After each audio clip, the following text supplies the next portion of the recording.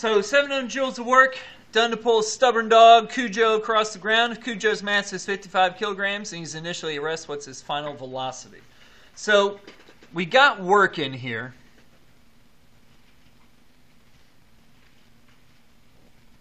We've got velocity and mass in here.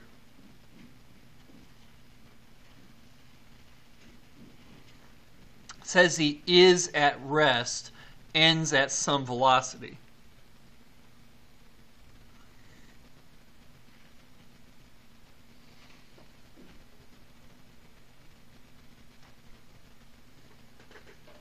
Okay, so this is what I got for my setup so far. So I'm going to go take a look at my equations here.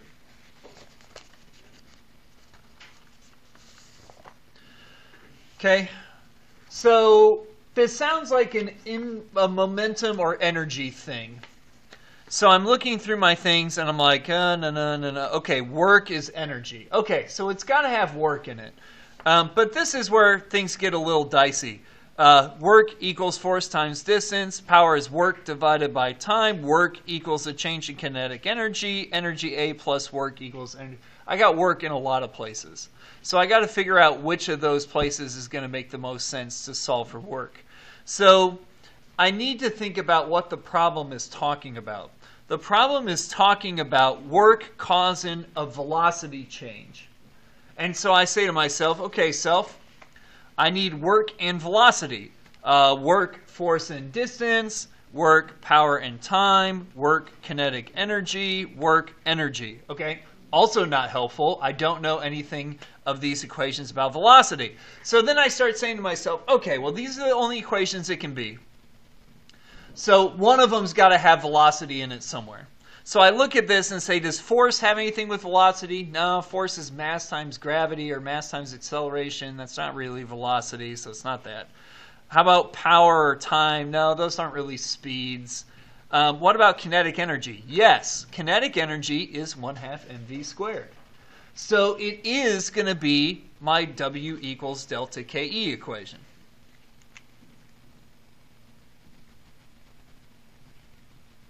So now I got to remember what this delta business is. Well, delta anything just means change in.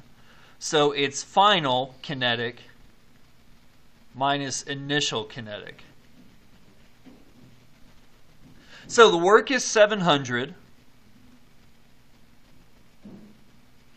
So now I need to figure out what the final kinetic is and the initial kinetic is. So the final kinetic is 1/2 times the mass times the final velocity squared, which is not known, so I just write VF squared.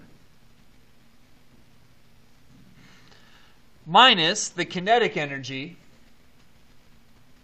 initial, which is 1/2 times the mass times the velocity at the beginning squared, which anything times 0 is 0, so this whole thing,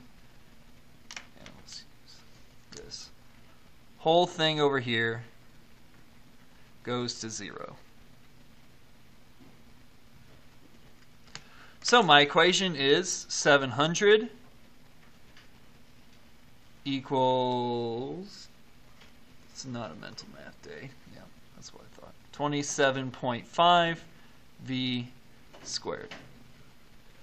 And then from here you just have to solve out the rest of the math. Divide the 27.5 over, square root to get the number by itself.